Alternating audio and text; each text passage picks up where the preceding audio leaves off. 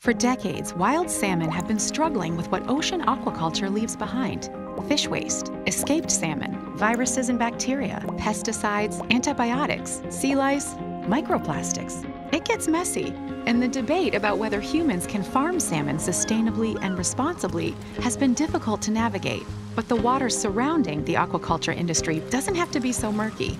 One company has been working towards a future that includes flavorful, sustainably farmed fish that cannot damage or alter the ocean environment.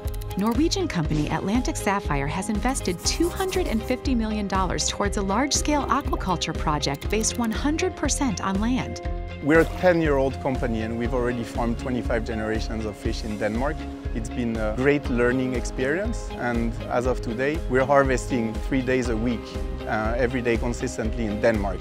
So this is not a proof of concept. The fish is actually already available in many retailers in the US and Canada. 2,700 jobs will be created in and around their Blue House community in Homestead, Florida.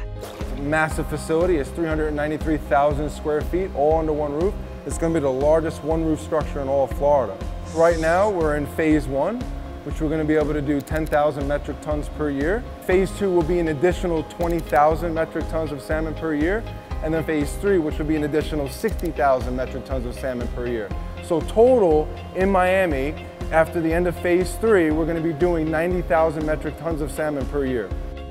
1 billion servings of salmon produced under one roof every 20 to 22 months, serving the entire U.S. market. Whereas traditional fish farming requires constant transportation to and from multiple facilities before the product lands on the plates of consumers, Atlantic Sapphire salmon are born, raised, and processed in one location before being shipped directly to retailers and restaurants. Less carbon, less pollution, more quality control. 90% of the seafood consumed in the US is imported. Seafood is actually the largest trade deficit of any commodity.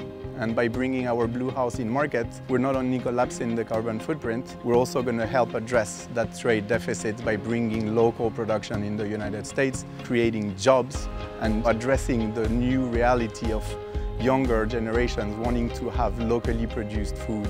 At the same time, our fish also does not affect the environment itself, so there is no risk of escapes, no risk of crossbreeding, no risk of contamination. Employment, innovation, sustainability, responsibility. We're working on what's called our ESG standards, and we're soon going to release a report to show how responsible we are. I think the consumers are very interested to understand in details, the great things that we're doing, and our investors as well. To humans, swimming upstream means choosing the difficult way, but that's what wild salmon do, and it's what makes them one of the most admired and resilient species on the planet.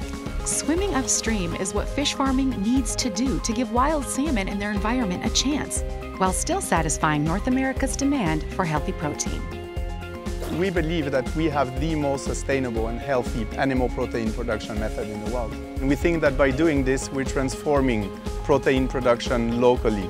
We also hope that this technology is going to help us transform protein production globally.